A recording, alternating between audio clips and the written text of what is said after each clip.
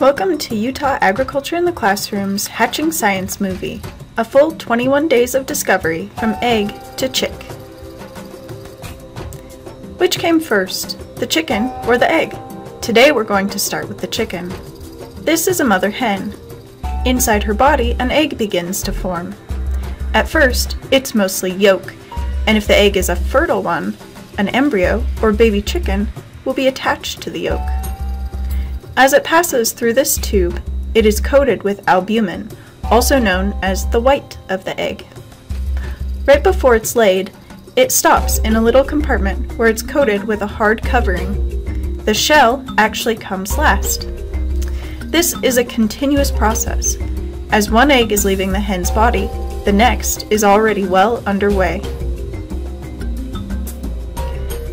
The egg contains everything a developing chick, or embryo, needs to grow into a baby chick that can survive in the outside world. The shell is the hard covering that protects the chick, but it also has thousands of tiny holes, called pores, that let oxygen in so that the chick can get new air. The yolk supplies the chick with nutrients. The albumin, or egg white, provides a safe cushion for the chick in case the egg is bumped, and also supplies protein when the chick begins to grow very rapidly. The germinal disc is where you can find the chick embryo. It starts out as one tiny cell, but given the right circumstances, it will grow into a full-sized chicken. The air cell is a pocket of air at the base of the egg that will be used by the chick when it is ready to take its first breath. Chalaza may be a difficult word to say, but it serves an important role by anchoring the yolk in place. This keeps the embryo from getting beat up and bruised as the egg is turned, and also keeps it in place where temperature, moisture, and nutrient access are perfect. Lastly, two membranes can be found just inside the shell. These membranes are like the police of the egg. They make sure that good things like oxygen get in, and bad things like bacteria stay out. They also ensure that moisture stays inside the egg, but waste gases like carbon dioxide can get out. Just as important as what's inside the egg is the environment outside the egg. Eggs need a moist, warm environment in which to survive. They must also be turned to make sure that the chick develops correctly. Mother hens will sit on their eggs to keep them toasty and humid, and they know instinctually when to turn them. We humans don't have the time or ability to sit on eggs. Instead, we use incubators, there are many different types of these, to provide the warmth and humidity, and we must remember to turn the eggs at least 3 times a day to keep the baby chicks inside healthy and happy. Even as early as the first few hours, the embryo begins to form specialized cells that will become complex organ systems later on. Muscle cells, nerve cells, and digestive system cells are forming, but none of them will work yet.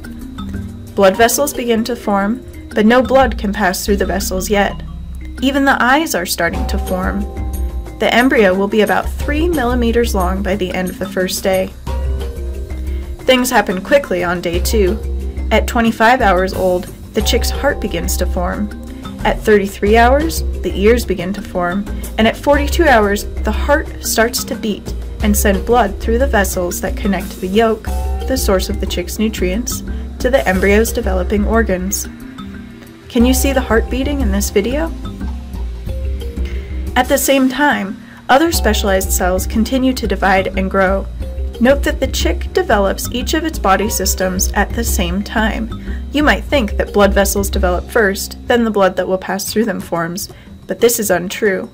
Instead, both of these things form at the same time, and when both are ready, they start to work together. Different organ systems develop at the same time too.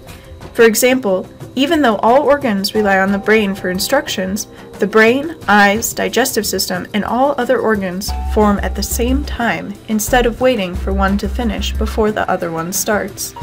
When they are all ready, they will work together. By day 3, the head and tail can be seen, as well as the buds that will become wings and legs.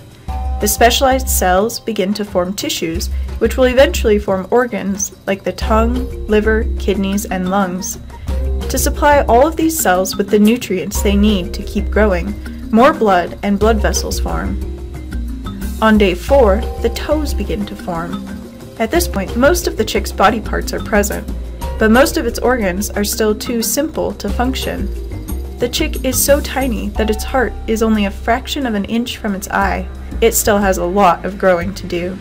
The chick's tiny body has separated from the yolk. The embryo still relies upon the yolk for nutrients, but now it also rests upon the yolk as if it were a comfy pillow. In this time-lapse video of a chick's development from day 2 to day 3, you can see the heart begin to beat regularly as the chick's small body lengthens and widens out.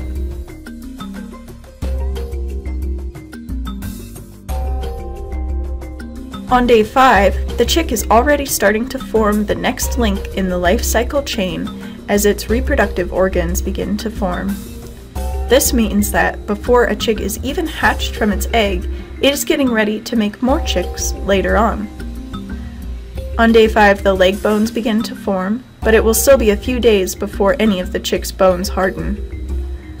On day 6, the beak becomes visible, and the chick is able to bend its wing at the elbow.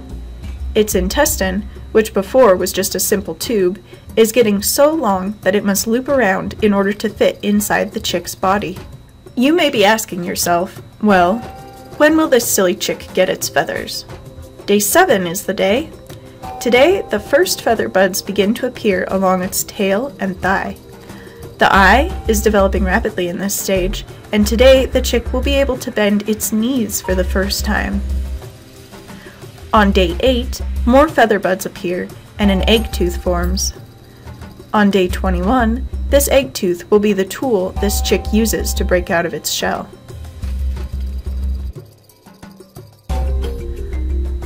In the next few days, the chick will start moving around a lot. It needs to exercise its new muscles as much as possible while it can. Pretty soon, the little chick will be too big to move inside the egg at all. On day 9, eyelids and kneecaps develop.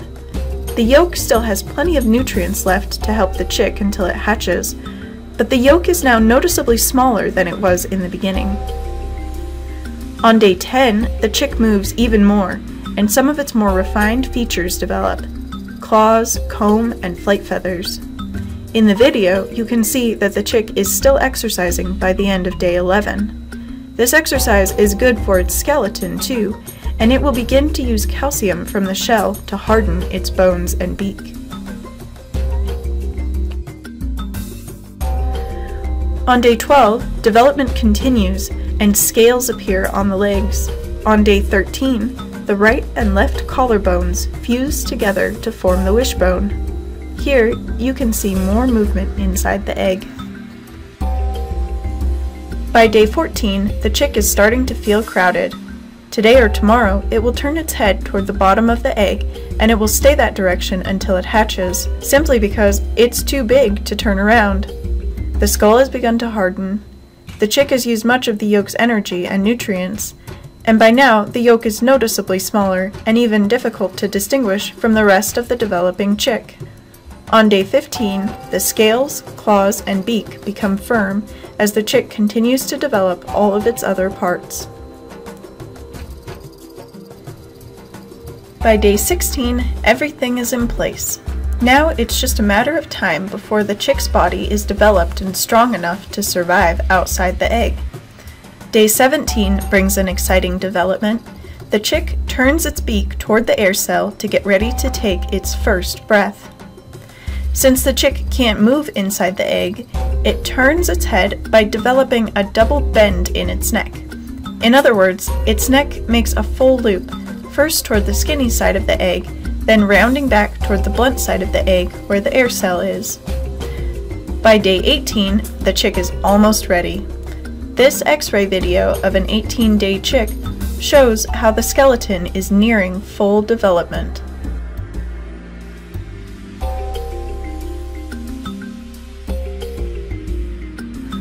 On day 19, the chick breaks through the membrane on the air cell and takes its first breath. The lungs inflate and begin to function. the last of the yolk sac enters the chick's body, where any remaining yolk will be used to help the chick survive after it hatches. On day 20, the chick relies completely on its lungs for respiration, and its body takes up all the space in the egg. It's finally day 21, and the chick's neck begins to spasm automatically. This is what will cause the chick to peck its way out. It's time for the egg excitement. You will probably be able to hear the chick tapping long before the chick's beak pops through.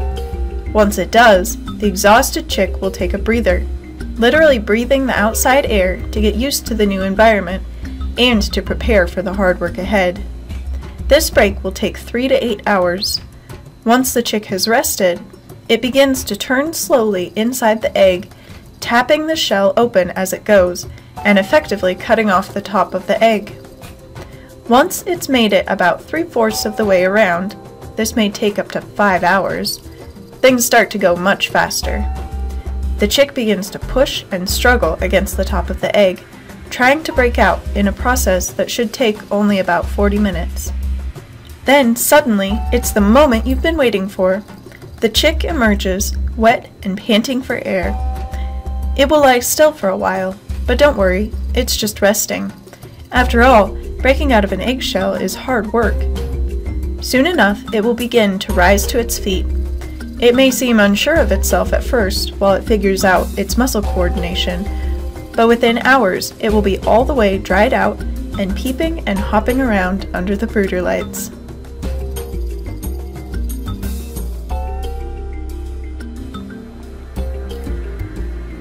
Unlike human babies, chicks emerge with bodies that are able to walk within hours.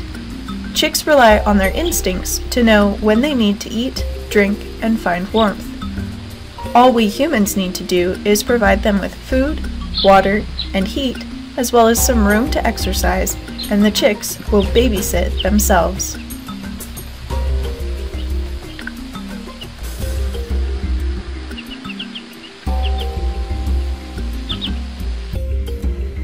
This has been a presentation by Utah Agriculture in the Classroom.